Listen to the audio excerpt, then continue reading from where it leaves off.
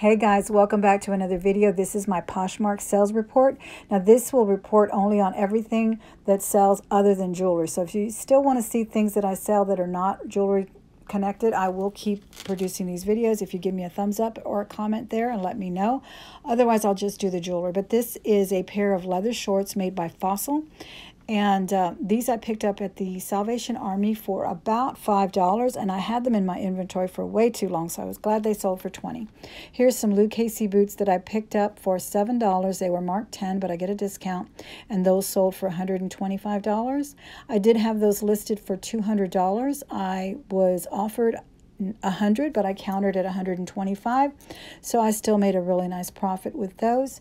And again, these boots are handmade here in Texas, hand-stitched, so they always garner good money. If you see them at a garage sale or anything, please pick them up. They will always make you no less than $80, and so that was a really good flip for me. I really wish they would have fit me, though. These were ladies' boots, and they were a 5.5, and I really love them.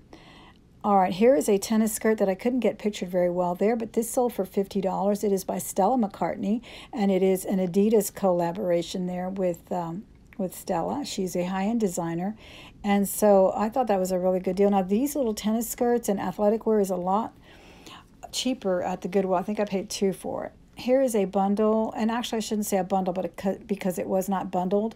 It's a lot of 2 Victoria's Secret bras. That's how I'm selling these bras. They're in very good condition. They were given to me to just to sell, and they were given to me by my daughter. So they're pretty much free, and those sold for $18, and I still have tons more to sell, so they're really pretty. And they're moving at that price. I know I could probably hold out and get $20 for each, but I really want to move the inventory. I don't want to hold on to it, you know, to make $5 more or whatnot. So I'm just glad to move it. Here's a really pretty gauzy shirt. It had a really rich embellishment there at the top. It is kind of like rosettes that are sewn on the top. That is by Ivy Green or something like that. It'll show the label in just a minute. And that sold for $14. So that was a good deal. I really think that was a good deal for the buyer. Like I said, some of these price points on clothing for me is between $2 and $3. Sometimes I luck out and get things for 75% off. That's usually what I'm looking for, so that I can get them for pretty much $1.75, because I never know exactly what my price point will be. And that again was by, I think, Ivy and Green or something like that. I don't know if it's a good brand, but it's sold. Okay, and then I sold this toddler, well, 18 months. It's a Ralph Lauren long sleeve polo white, and that sold for $10. I actually wanted to give that to my grandson, but I think it's going to be too small for him, so I went ahead and sold it. And it was in very good condition with children's clothes. I do only the high-end designer or the more higher-end labels, because they just don't really move for me unless they are a higher-end designer. So I just don't think it's worth it for me to, unless I had a huge lot of kids' clothes or something, but even then, I just really stick with those, you know, higher-end designer brands. Okay, and then here's some shoes. These are by Charles David, and those sold for those sold for $19. They were pointed toe, all leather. And that's the funny thing about those pointed toes, guys. A lot of times we think they're out of style, but they really aren't. People stick to what they like, and so those definitely did sell. Be sure and picture the soles and the heels on your shoes. This is an Ali Tahari blush colored dress, and again, I had to crop the pictures for this video. I do picture them in square mode so they come out nice on the app. But that sold for $39, and that's a linen dress, 100% linen. It was actually new with a little tag. I think it had a remnant of a tag or the full tag. So that was a pretty good deal. And again, the dresses have gone down in price, so I get them for about $5. They've gone down in price. Here is a bundle that someone put together, and I'm showing you the necklace, even though I already showed it to you in my jewelry, just sold jewelry sales. Just sold just jewelry. This was bundled with this little LA crop top, and that sold for, I believe, $20. So that was pretty much given, because I only paid $1 for that shirt. Okay, yeah, I paid $1 for that LA shirt because it was from a Plato's Closet clear out. Here's a gorgeous peacock motif, silk and velvet. absolutely gorgeous blouse. It sold for $35. I had it a little bit higher, but I kept reducing on it, and it finally sold. It actually sold to a mutual subscriber. She's actually a YouTuber that I started watching years ago. She's fabulous, but she hasn't been very active on YouTube lately. She's kind of taken to Instagram because she's a true fashionista in every sense of the word, and no one looks as good as she does in clothing. She's amazing. And she did quite a few pictures of this outfit, of this blouse with her beautiful outfit that she put together on Instagram. It's really wonderful. Here's an accessory that sold. It is a genuine Chanel sunglass case that sold for $57. My sister gave me the glasses, actually sunglasses, beautiful brown quilted glasses from Chanel, but I knew I would not carry this big case. It's too bulky, it's too heavy, so I decided to go ahead and part with it. Yeah, I decided to part with it. There it is, made in Italy. It came in a box. It was just absolutely gorgeous because I just don't like the bulk in my purses. It really adds to the weight.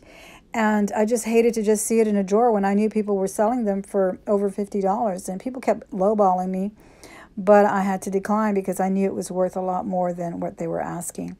Here's a beautiful bundle someone put together. It has 4 bags, starting with this little Brighton Messenger, tiny little thing, really pretty, new with tags, and then an Elliot Lucas oversized shopper, snake skin, kind of a suede feel to it though, really pretty, really pristine on the inside as well.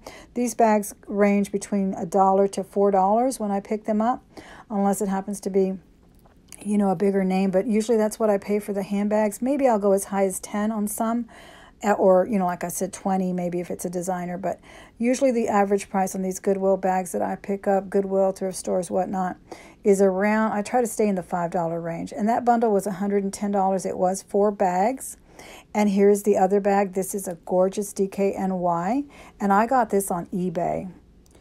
Yeah, I got this on eBay quite a few years ago, probably 7 years ago, and I used it every summer. I loved it. It has mesh. I think I paid $30, but she had it tagged when I bought it on eBay. She had it tagged originally $150 or $190, something like that. It's just beautiful. And it's really, really big. Perfect for the beach or for, you know, just to carry all your stuff. The 4th bag is the Kipling Messenger. Again, this one probably cost me about $4 or $5. It was in very good condition, pretty much new. So I definitely showed that off. There's the label there. And lauded all of that about it. But there was one problem, and that's that it did not have the monkey. This little bag, the Kipling has their logo is a little monkey. So you get a little, kind of like a little tiny keychain, kind of a plush, and it was missing. So I had to reduce it a little bit, and then I went ahead and sold in that bundle anyway. This is a top by Ryu. I'm not sure how to pronounce that, R-Y-U. And that sold for $30. Beautiful, billowy, ethereal. I mean, just gorgeous. I really, really loved it. And I let that go for $30. She got a really good buy on it. Of course, I tried to picture it in all its glory. It had all of these elements of different textures and fabric and needlework. So I had to picture that as best that I could. Look at that gorgeous, what do you call it? The bodice there is absolutely beautiful. I love it. And guys, I hope you excuse all of the in and outs of this recording. For some reason, my voiceover is doing chaotic things here on this phone, but I'm trying my best to get it to you. And yeah, so that's just some of the, oh, here's a fabulous thing that I acquired my entire, well, the entire closet of my nephew's after he moved out. And I sold that for $66. This is the Houston Rockets Olajuwon jersey, and I think I paid him $400 for the closet, quite a few Nike and Adidas shoes, and I'm still selling them, and I finally made my money back. Everything now is nice and gravy profit, so happy to report that. Okay, these are some really pretty shoes. I believe these are by Clark's, and those sold for $33. They have a T-strap. They have kind of a medium heel. I had those on eBay as well, but they sold here first.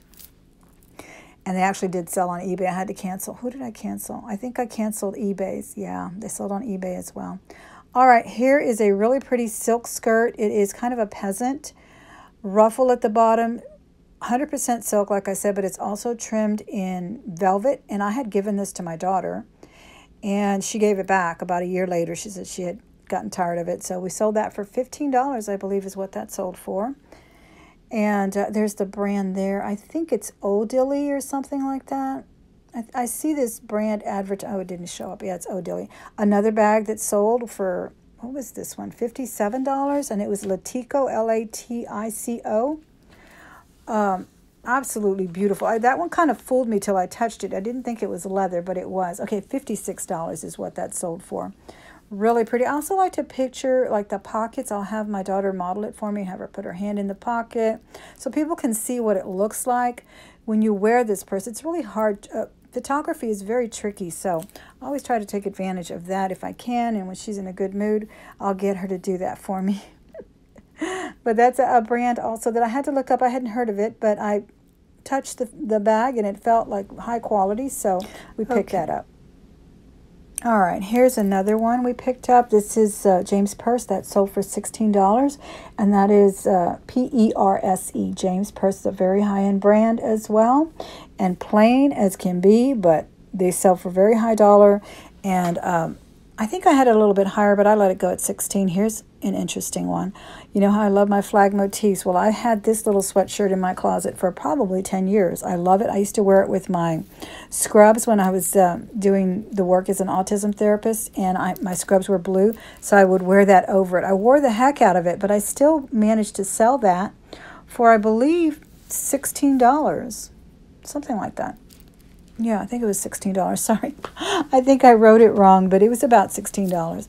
All right, here was the creme de la creme right here. You saw me haul this. I picked it up for $25, $20 to $25. I think they had it for $25, but with my discount, I got it for $20. Well, that sold for $325, and I did have it for $3.99. She did not offer me a lower price. I actually lowered the price. I started lowering the price when it had been up there about a month. This was absolutely authentic Fendi. I authenticated it in many ways. I looked at the hologram, the serial number on the inside, the quality of the piece. I mean, it just exuded quality. So that was a fabulous, fabulous find. They did have that behind the counter. They often have the designer things behind the counter. So I was super, super happy to find that one. I wanted to keep it, but pink is not something I'm going to wear all the time. And when you've got money facing, you know, the choice between making $300 on it, I had to go with that. And she left me some fabulous feedback and said it was now her very favorite purse. And like I said, she didn't even offer for it. She just took it. All right, guys, that's the end of my sales. I hope you come back for my Just Jewelry Just Sold videos, which also will include nothing but jewelry. Please come back again really soon. I appreciate you very much. Bye.